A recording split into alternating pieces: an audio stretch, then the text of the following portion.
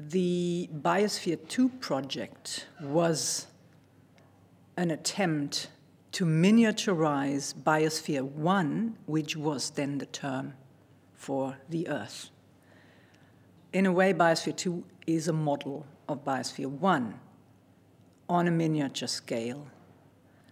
A miniature life support system that then is supposed to be sent to Mars.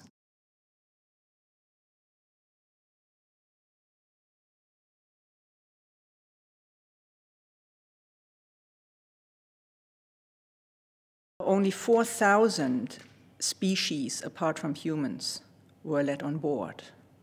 And these 4,000 were casted and selected really according to very succinct, definite functional characteristics of what they were supposed to do in these chains of pollination and plant growth and other features of ecosystem flows. With lots of technology to support these exchange processes and the climate under this glass dome. It did work in the sense that the people did not die or, they survived. The humans survived.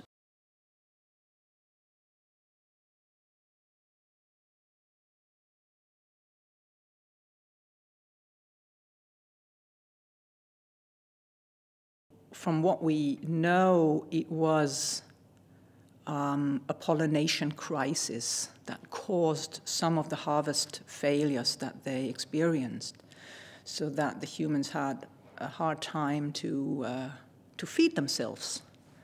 On the other hand, it was the lack of oxygen that had to do with the plant growth and the self-sustaining capacity of this self-sustained, self-contained system, but it also had to do with the technological structure.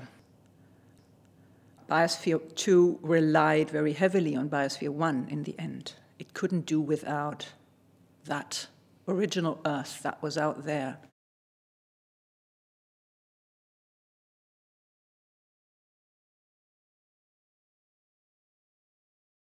Not all the species did survive, so that tells us something about maybe this hubris of being in control of these life cycles, energy, material, in an ecosystem.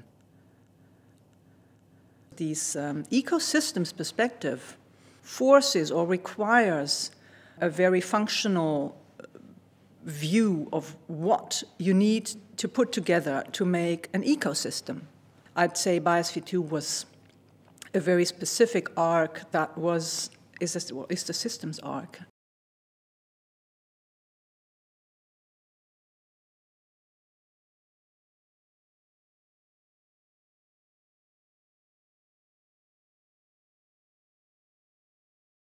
We know that fresh water isn't available to everyone in the same way, but in that Mars colony, that really radicalizes.